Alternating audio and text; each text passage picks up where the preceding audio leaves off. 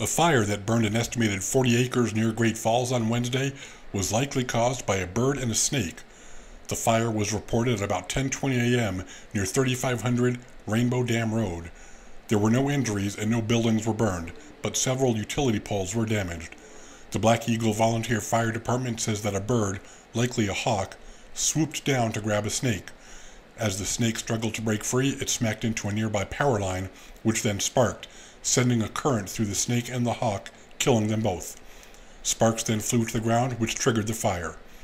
Fire crews from Ulm, Sand Coulee, Vaughan, Montana Air National Guard, Malmstrom Air Force Base, and Great Falls provided mutual aid in fighting the fire.